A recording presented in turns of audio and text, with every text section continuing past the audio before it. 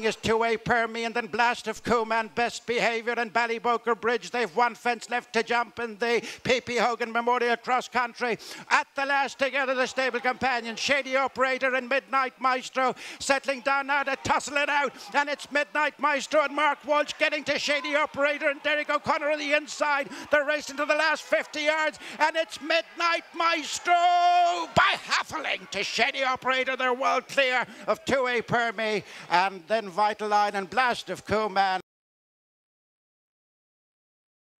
Wakening is 2A Permy, and then Blast of Cooman, Best Behaviour, and Ballyboker Bridge. They've one fence left to jump in the P.P. Hogan Memorial Cross Country.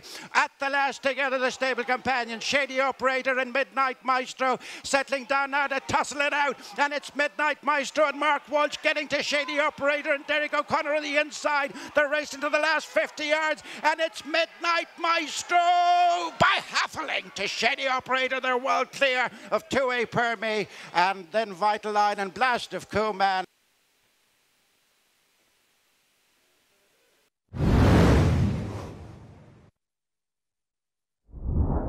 Racing to the final fence and the Hollywood Bets Cheltenham Festival preview, March 3rd, rated novice chase, and safely over is the Eldenage from Fard Attack, who made a terrible mistake. And then Alco Rouge losing at the last, Dancing on My Own. It's a diluted field here.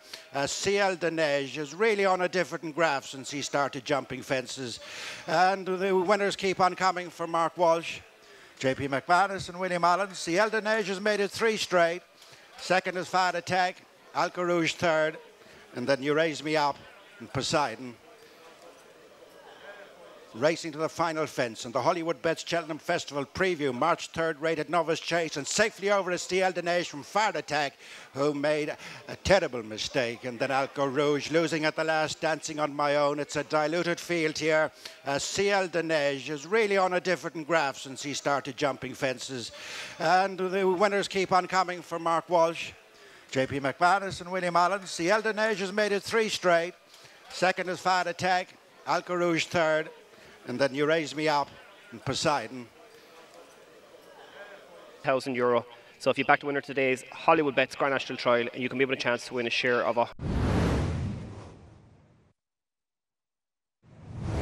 The final fence from Cocoa Beach flew out on the outside of Champagne Platinum, and at the last is Death Judy over by 3 to 4 lengths. A mistake by Fleur. Champagne Platinum's trying to have a crack at Death Judy inside the final 100 yards. It's Death Judy and Jack Kennedy by 3 to 4 lengths from Champagne Platinum. It's a rekindling of an old flame here as Death Judy wins the Grand National Trial, sponsored by Hollybets. Second is Champagne Platinum, then Fleur, Cocoa Beach, and they're well clear from Stones and Roses and the Big Dog. The final fence from Cocoa Beach flew out on the outside of Champagne Platinum, and at the last is Death Judy over by 3 to 4 lengths. A mistake by Fleur. Champagne Platinum's trying to have a crack at Death Judy inside the final 100 yards. It's Death Judy and Jack Kennedy by 3 to 4 lengths from Champagne Platinum. It's a rekindling of an old flame here as Death Judy wins the Grand National Trial, sponsored by Hollybets. Second is Champagne Platinum, then Fleur, Cocoa Beach, and they're well clear from Stones and Roses and the Big Dog.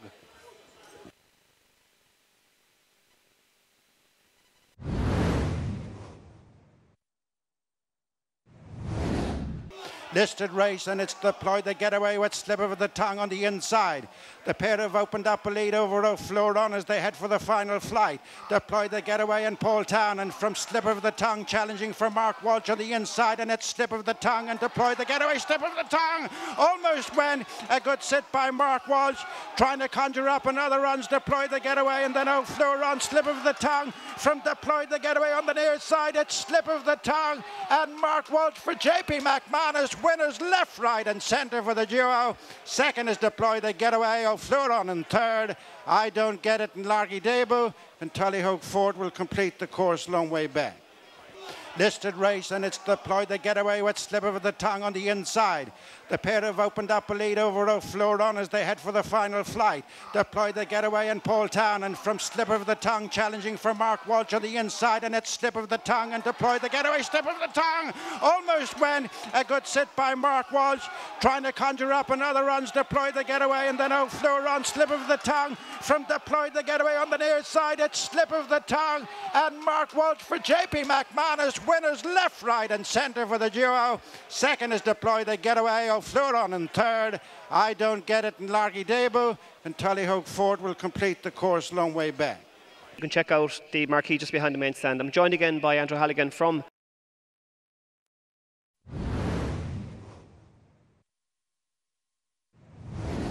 and it's Grandero Bello and Ricky Doyle with the lead from Jack in the Box, Jack Kennedy. In between them is Corbeau and Danny Mullins, and at the last it is Grandero Bello in front from Jack in the Box. Here on the outside is Lucky Tenor, who's unleashing a very late run ahead of Bodhisattva, going up to the last 50 yards. Grandero Bello has made it by 3 parts from Lucky Tenor, Bodhisattva, Jack in the Box and Corbeau, and they're clear from Pundu Gap.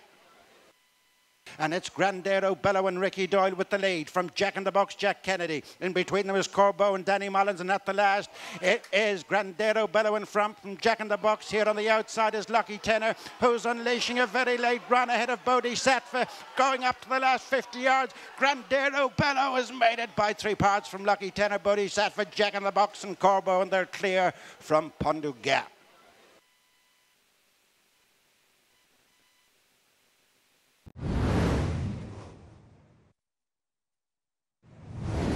Come to the final flight, and it's not in it.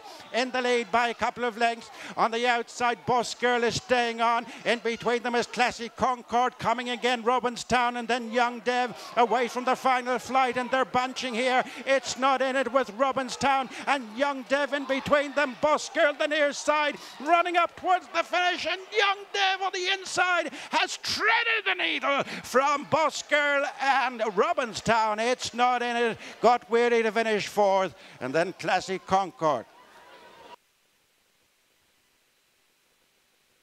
Come to the final flight, and it's not in it.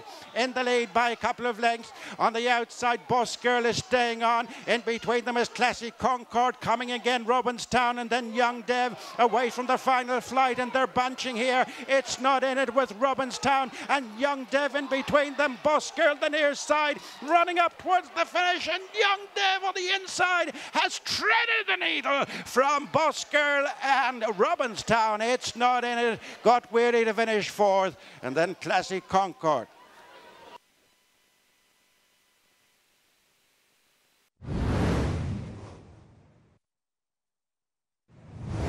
And it's James's Gate, the leader.